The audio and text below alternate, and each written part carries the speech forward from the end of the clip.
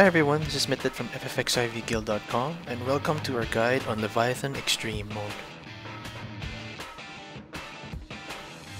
First, let's go over the skills from Leviathan's head. Dread Tide is a line attack that deals high damage.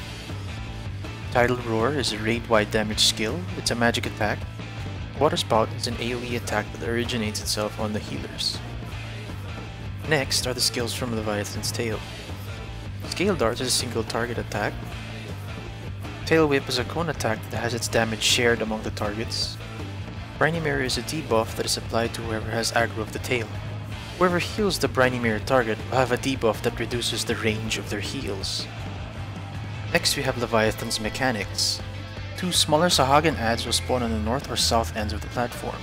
You can have either the off-tank pick both up or let each tank pick one up. They cast paralysis on a random party member, so don't forget to Asuna. After some time, these adds will start to cast Hydro Shot, which leaves an AoE on the floor and causes massive TOT. You should be able to kill these two adds before this happens. One large Sahagan will spawn on either the east or west side of the platform.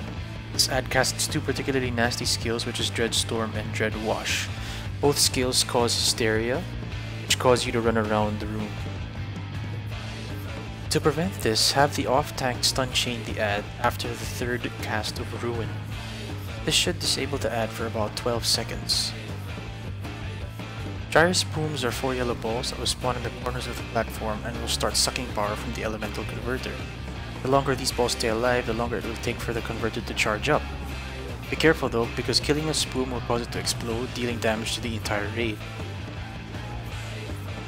If the elemental converter does not have enough charge, Tsunami will kill your party instantly. You need a charge of about 33, but 27 is also a survivable amount. You need to activate the device at the south end of the platform to be able to block Tsunami.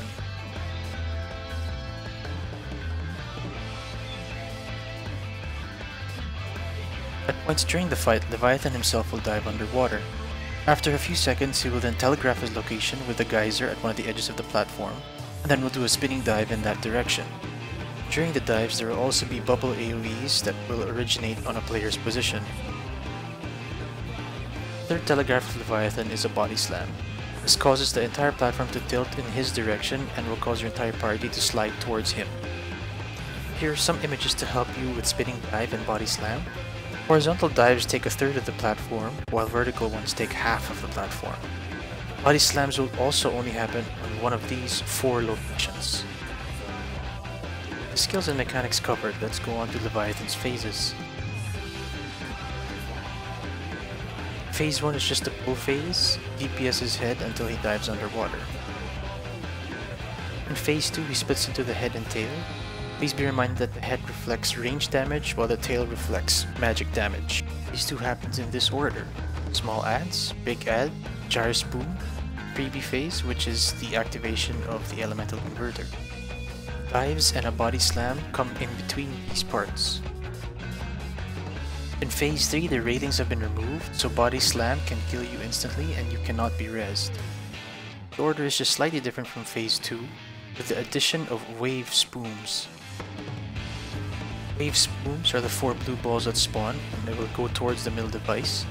Have the off-tank pick these up and drag the balls away from the raid. The reason for this is that when the balls explode, they deal damage depending on how close you are to the balls, so having them as far as possible from the raid causes the least amount of damage. You need to down him before the third Tsunami because this is his enrage timer.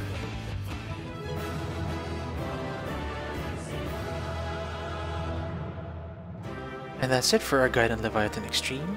For a more detailed written guide, please visit our website at ffxivguild.com.